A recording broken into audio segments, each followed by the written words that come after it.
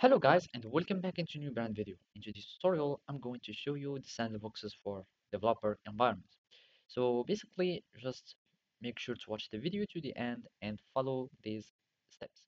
So simply, there is no sandbox for the developer edition.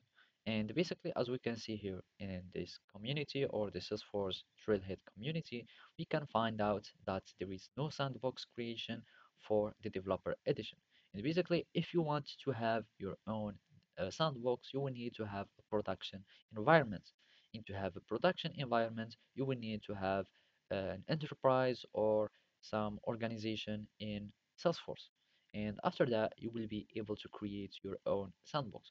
So as you can see here, the sandbox creation is not possible in the developer edition, and if we go to the Salesforce help guides or help articles, we can find out about the sandbox templates that are only available in the professional enterprise performance and unlimited plans or versions or organization of Salesforce.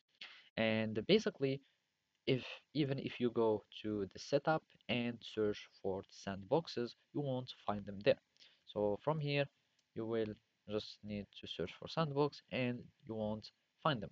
But however, if you go to a professional environment or a production environment, you will be able to see the sandboxes and you will be able to create ones. So if we go there and search to the setup, and we go and find or search sandbox, we will be able to create our sandboxes. So as you can see here, you can find an environment. But however, you can consider that your developer environment is kind of a sandbox where you can start developing your applications, etc., etc., and it is not a production environment. So simply that's it. Thank you for watching and see you next time.